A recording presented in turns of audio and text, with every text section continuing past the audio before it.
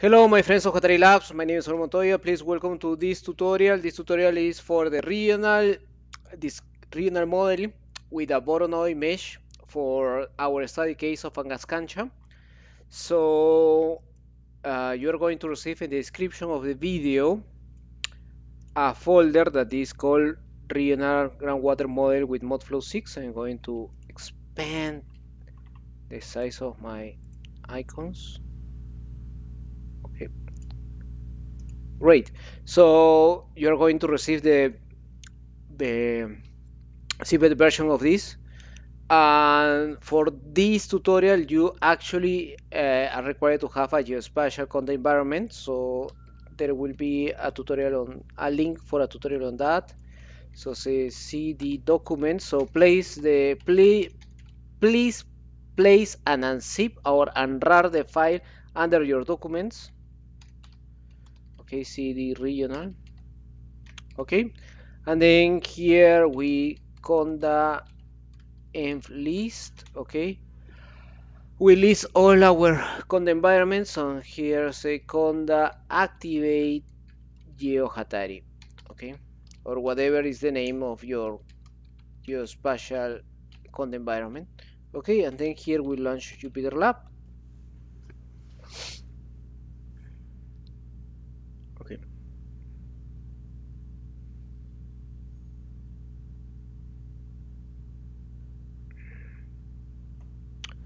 the going to close this.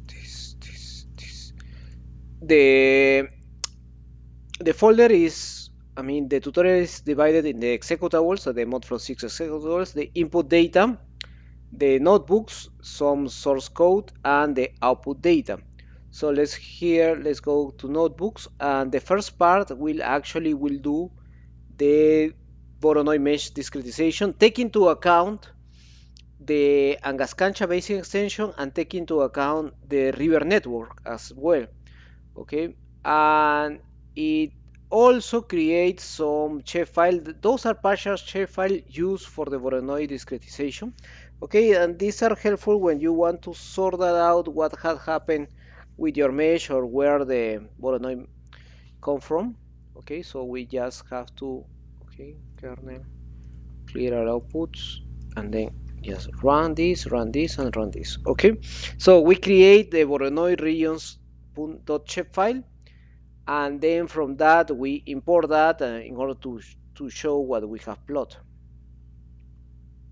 or what we have created.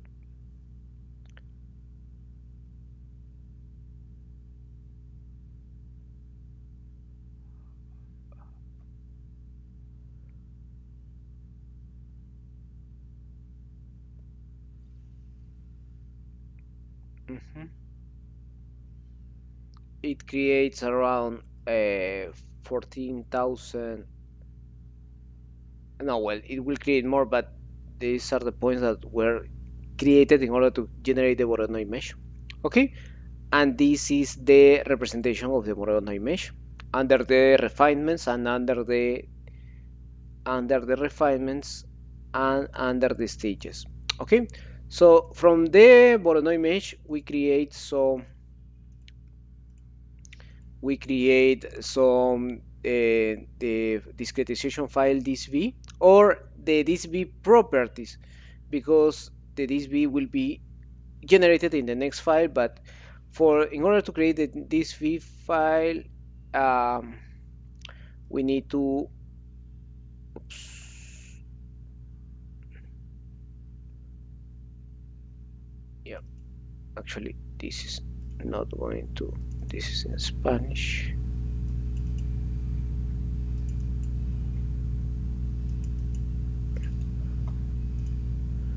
Okay, so we get the properties.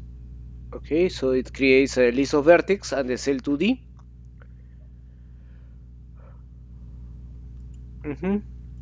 So these are the cell 2D, where this is the cell ID, the X and Y of the centroid, the number of vertex, and the IDs of the vertex. Here we have the vertex, the ID, and the XY, and then here we have the centroids. and then we store that in Angascancha. Well, it creates a folder and store there. Okay, so it means that it has created here the JSON dict. Okay, great. So let's go to notebooks, and then here let's go to model construction. In model construction, first we import the required package. Okay, and then we import our DISV.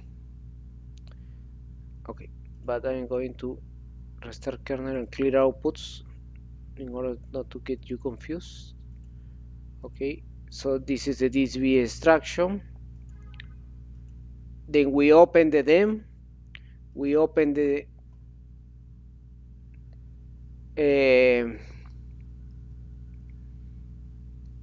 we apply the DEM. I mean, look at this. This do with Rasterio. This for every centroid. I actually retrieve the value of the elevation.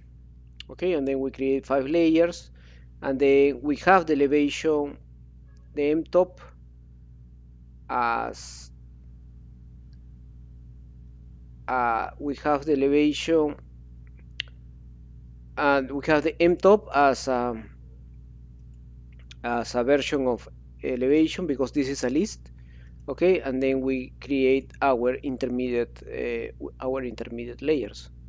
Okay, we create the simulation, the temporal discretization. We create the simulation, the temporal discretization. Let me check. And then we create the solver, and these are actually not required. Okay, and then we create the there is a warning here, but actually it works fine with that. You are not required to do this. Okay, and then we define the kx. We define as well the recharge, the evapotranspiration, and then we from the drainage network we intersect that to the grid. Okay, with the grid intersect. Okay, there is also warnings there. Well, we create the object of grid intersect, then we intersect the grid, the rivers to the grid, and then we can plot our intersected cells.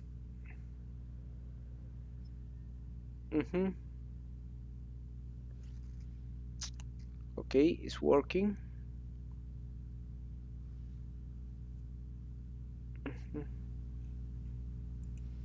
And then we run this, and we create the drainage package.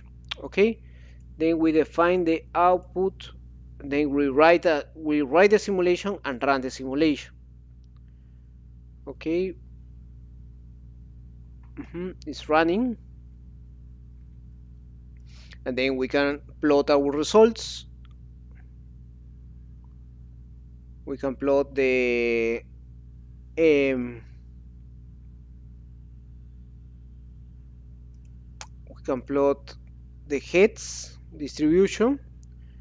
We can do another plot here with the contour array, and then we can plot as well the flow direction, where we can do cross sections as well, and then here we can plot the cross sections with the levels.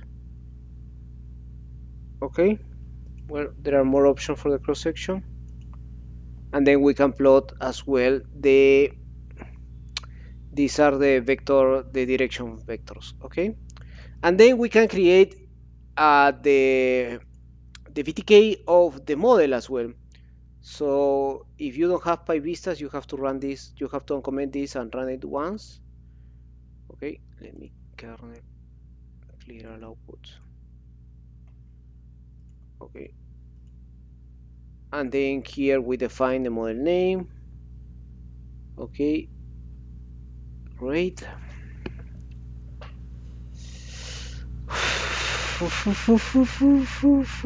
And then here we define the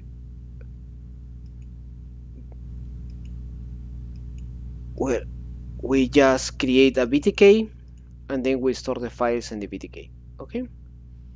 So, and with that, we can go here. So actually, in output data, Angascancha, BTK, uh, this will be these two will be generated, and in ParaView,